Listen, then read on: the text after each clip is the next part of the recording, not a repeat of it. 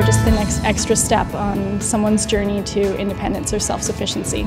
Awareness is a big start. We want to use that awareness and that information to change behavior. The container that you've been using to put yard trimmings in, you can now put in food scraps.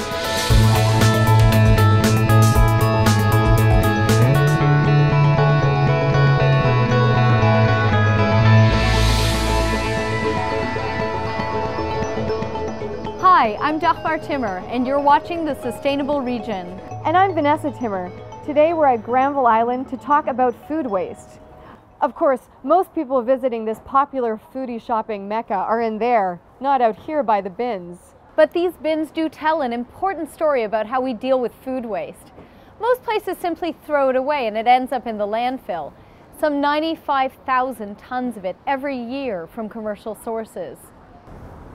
But not from here. The businesses at Granville Island Market participate in an active composting program with a central collection area that makes pickup from all these businesses economically viable. Well, if only it were this easy for businesses across Metro Vancouver. This is a problem that will have to be solved in the near future.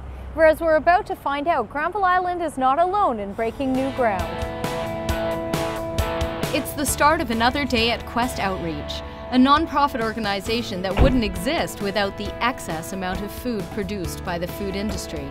Ideally, we wouldn't want Quest to exist at all because we wouldn't have any food waste, but because we do, we've decided to be proactive about it and take our own approach to reduce the effect of food waste on the environment. Quest receives almost $4 million worth of donated food every year from grocery stores, food suppliers, and restaurants. Food that would otherwise go to waste, ending up in the landfill, creating greenhouse gases. Here, at one of 3 low-cost grocery stores operated by Quest, low-income clients referred by social service agencies buy the food they want at subsidized prices instead of receiving food for free. At Quest, we realize the importance of a food bank, but they do give a handout, and here we try to give people a hand up. Have a more dignified food buying experience where they can come and purchase their own food based on what they want to eat and not what someone else thinks they need. We're just the next extra step on someone's journey to independence or self-sufficiency.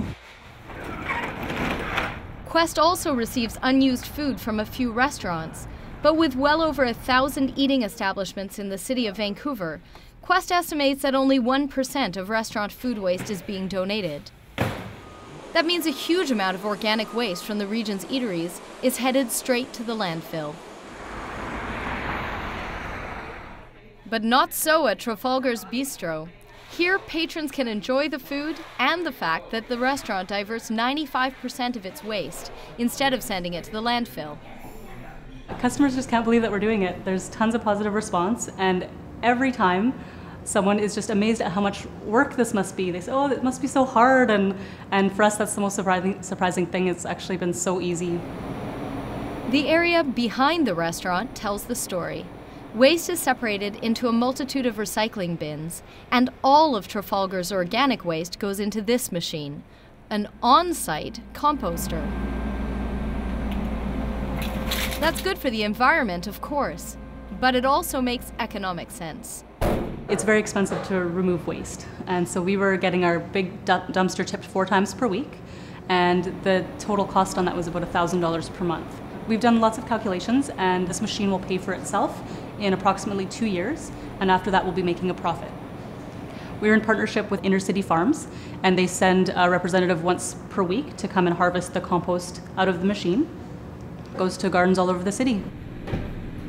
Food waste is a chronic problem in the restaurant business. I remember when nothing was recycled, even the paper from the computer systems were all gone to landfill. By and large, it's a very wasteful industry. It stems from a lack of care, and everyone falls prey to it, myself included. There's times when you're just in a rush and you're busy, and the easiest thing to do is to throw it out. Like many aspiring cooks, Chef Matthew Villamoran started his career in the dish pit. He believes the amount of waste that gets scraped off the plate is evidence that portions are often too big. You want to get the most bang for your buck, so you get a lot of food, but if you're not going to eat it, and you're not going to take it home. It's just going to go to waste. So I think a lot of that can be solved by the restaurants themselves, by portion control and making sure that you're giving the right amount of food.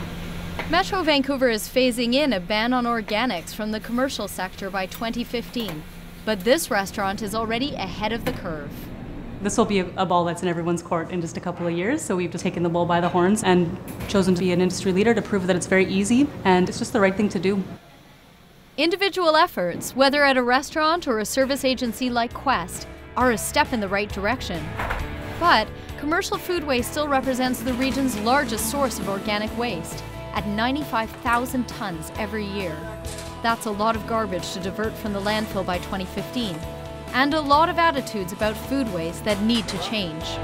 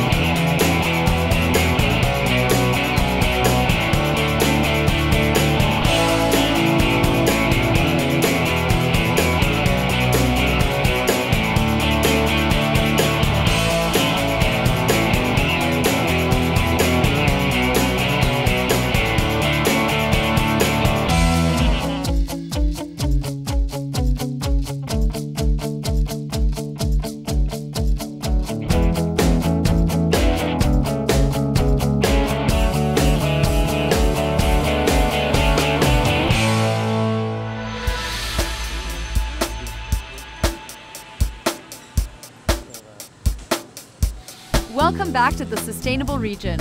Granville Island is a cornucopia, but what isn't consumed or composted will be banned from the landfill. Don't miss the 2012 Zero Waste Challenge Conference on September 14th to hear waste reduction tactics and learn from the experts. Up next, highlights from the 2011 Zero Waste Challenge Conference.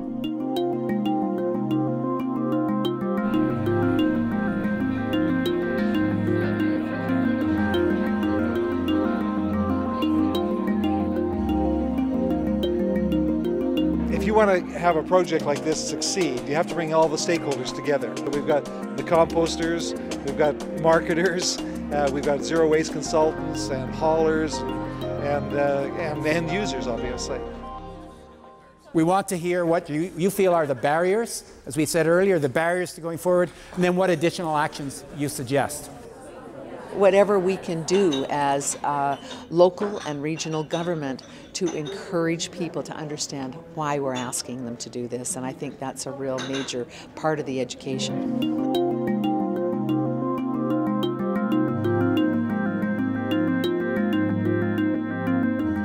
Regulatory agencies, municipal governments, and local advocates in the U.S.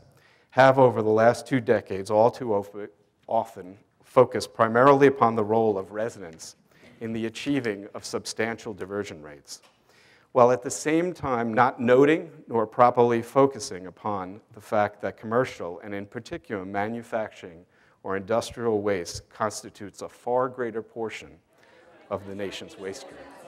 It's great to see so much participation in all these things. You know, I know the conference was sold out, but I think Metro did a great job, and all the staff and politicians did a great job. I deal with multifamily dwellings, and I live in a multifamily dwellings. And multifamily dwellings are always challenging to deal with.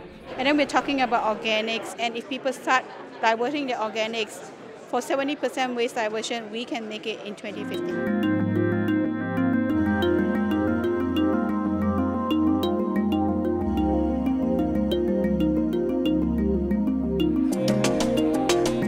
It's my pleasure to moderate this last session, and we're calling it the Dragon's Den. I bet that Metro Vancouver and the municipalities buy hundreds of millions worth of stuff every year, and a lot of that stuff comes in way too much packaging.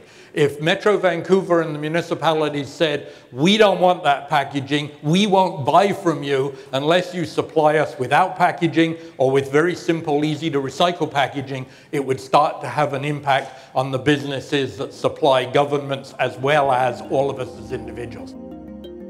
You bought a can of beans separately, you bought a cell phone separately, you bought a banana separately, you consumed them separately, and all we're asking folks to do is keep them separate. It was separate to start with. It's easy to justify all the reasons why you can't, to think about cost, but if you don't take a step, you'll never directionally get to where you're going to go. For us, it's about being authentic, but at the same time, it's got to be something that people feel comfortable in hearing from London Drugs to make sure that they can work in partnership with us together to help Metro Vancouver and all the communities we serve look at our waste challenges dramatically different in the future. Thank you for your time. We hope you will join us in the pledge, and together we can make a difference. Thank you to Zero Waste Challenge. It's a bit of a change in lifestyle, a bit of a change in your habits, and I think it's worth it. I really do.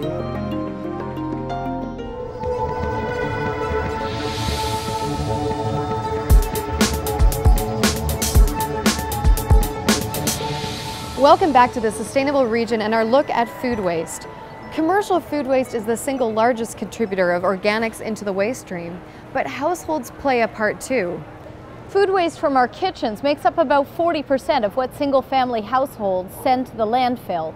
That's about 50,000 tons a year. Well, recently Metro Vancouver conducted a waste audit to find out exactly what kind of food people are throwing away. The seemingly endless stream of trucks rolling into the Surrey transfer station is tangible evidence that we produce a lot of garbage. Almost 1 million tons of it every year. And a lot of it comes from our kitchens. Food either in the form of scraps or food that was purchased and never used.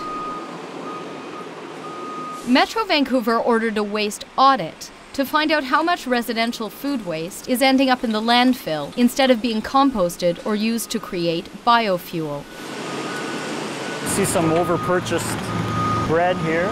Metro Vancouver does this type of study to increase its own awareness of what is going into the waste stream, to try and help plan some of our diversion programs, some of our education programs. Awareness is a big start. We want to use that awareness and that information to change behavior, change habits of people.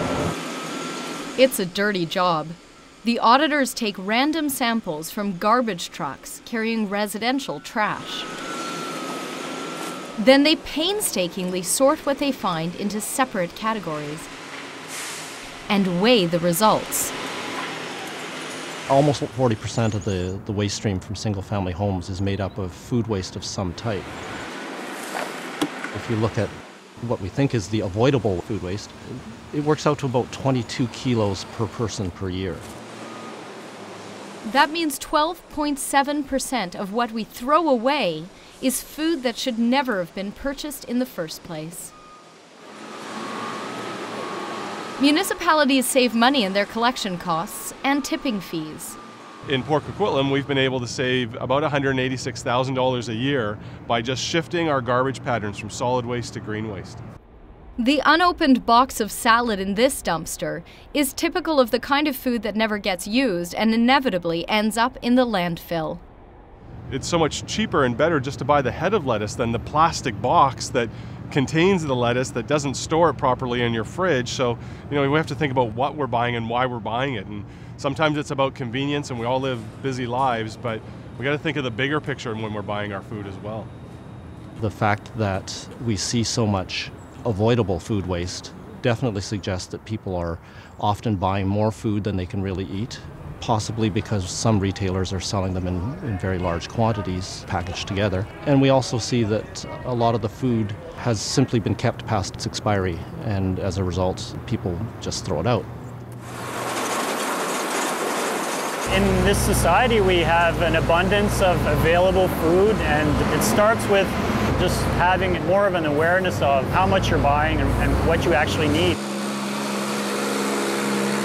When you throw something away and you put it to the curb, it doesn't just end at the curb. I mean, there's a whole process around collecting it and bringing it to these transfer stations and disposing it in a proper way. People need to be aware of that. It actually starts with your purchasing habits, how you buy things, what type of materials you buy, are they recyclable, do you need all the excess packaging? Not just the food that we're throwing out, but all the energy and fuel that it took to make that apple or that food, truck it to the store, buy it, take it home, leave it in a fridge for a while, and then throw it out unused. So there's a lot of environmental effects beyond just throwing the apple out. In fact, it's estimated that the massive volumes of water used to grow food that isn't eaten is equivalent to leaving the tap running and pouring 4 trillion liters of water right down the drain. Something to think about before your next trip to the grocery store. We all have too much stuff, but getting rid of it in a sustainable way is tough. Like all that old sports gear or that leftover paint that can't go to the landfill. Metro Vancouver's new We Recycle app turns your iPhone into a reuse and recycling powerhouse. It'll find the nearest place for your stuff to go. Simple, sustainable. Everything has its place. We Recycle, now available in the App Store.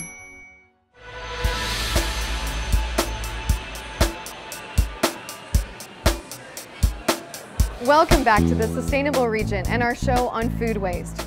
We know that virtually all the food scraps we produce could be composted, but you might be wondering why disposing of organics through composting is any better than letting it decompose in the landfill. Well, actually, it's a lot better. It turns out that where we do compose food makes a big difference to the health of our planet. The way your garbage decomposes makes a big difference to the environment. Organic materials that are composted in the presence of oxygen create carbon dioxide. But if they decompose in a landfill, the byproduct is methane. When you bury plant materials in the dump, they generate methane gas, which is an enormously powerful greenhouse gas. Methane and carbon dioxide are both greenhouse gases. But methane remains in the atmosphere for 9 to 15 years and is 20 times more effective in trapping heat in the atmosphere than carbon dioxide. What is the link between methane and landfills? The answer lies in the type of organisms that do the work of decomposing. When plant material like food scraps or your yard scraps go to the dump, they get sealed inside plastic bags, they get buried under feet and feet and feet of other garbage, and they don't get oxygen to them, so they break down anaerobically, which is the stinky sort of rot. It generates methane and can help speed climate change. Bacteria are all around us, and they come in two forms, aerobic and anaerobic. Anaerobic bacteria consume organic materials, but die if they come in contact with oxygen. They can be found in oxygen-free places like bogs and swamps, and in stomachs, animal hooves, and in landfills. For these anaerobic bacteria, their waste product is methane. But a banana or carrot peel that goes into a compost system gets consumed by aerobic organisms. That is, bacteria that thrive in oxygen. When you do it in your backyard composter or you do it in a big windrow composting system, it breaks down aerobically in the presence of oxygen, and all you do is get the CO2 out that went into the plant when it was grown. This commonly happens in nature, as droppings from animals and trees are usually in contact with oxygen. Landfills are among the top 3 sources of methane.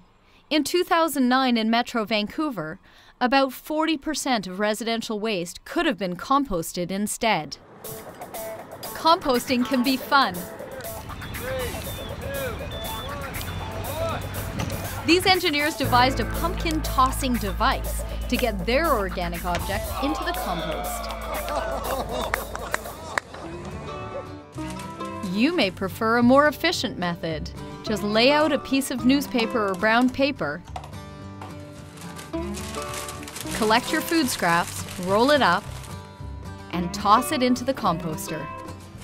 Through 2011, most regional municipalities will be accepting scrapings from dinner dishes, peels and scraps from meal preparation, plant materials, and soiled paper in bins like these. Composting instead of trashing. One easy way to reduce your greenhouse gas emissions.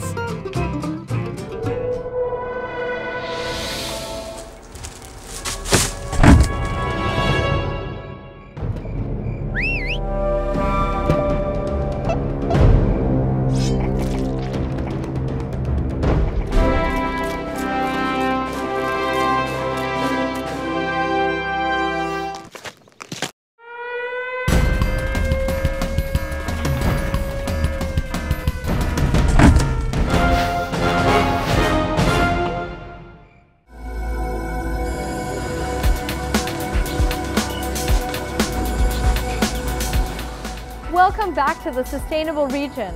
We've seen how important it is to compost. Well, some municipalities are allowing their residents to put their food scraps in with their yard waste and have it picked up. Soon that service will be expanded to everyone in Metro Vancouver, including people who live in apartments and condos. Here's a look at what needs to be done for that to happen. Metro Vancouver announced its curbside kitchen scraps collection pilot project in the fall of 2009. And since then, the program's been expanded. The general idea is the container that you've been using to put yard trimmings in, you can now put in food scraps and in some cases soiled papers, depending on which municipality you're in. Things like tissues and paper towels, paper plates, and pizza boxes.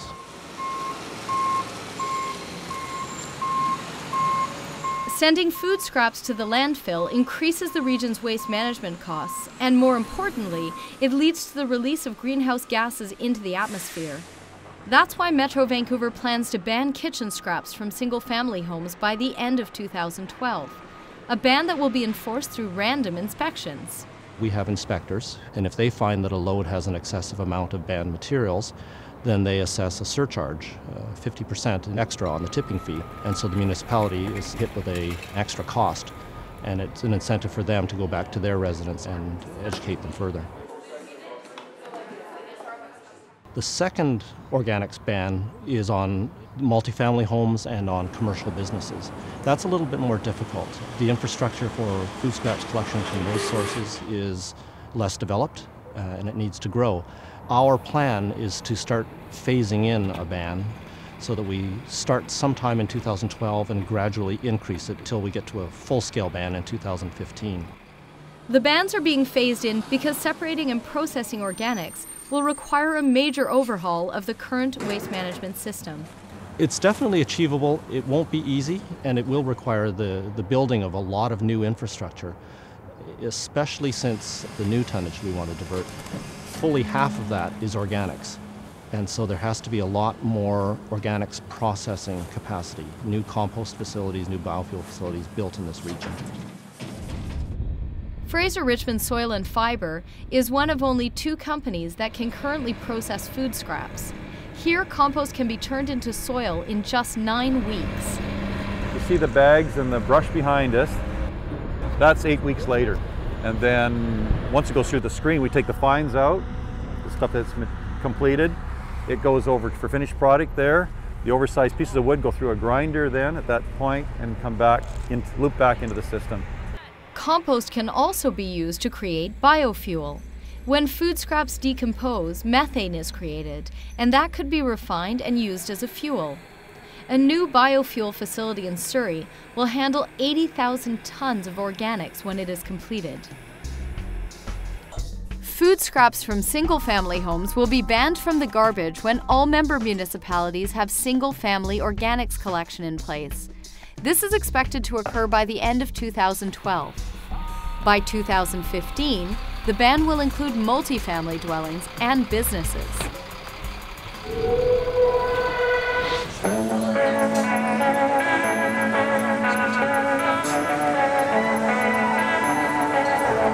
Remember, it's good to compost at any time of the year.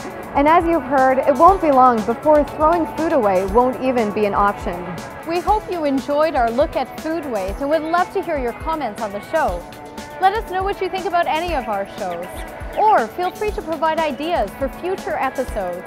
You can call us at 604-436-6794 or email us at sustainableregion@metrovancouver.org. And you can watch or share our videos at metrovancouver.org/videos. For the Sustainable Region, I'm Dagmar Timmer. And I'm Vanessa Timmer. Thanks for watching. See you next time.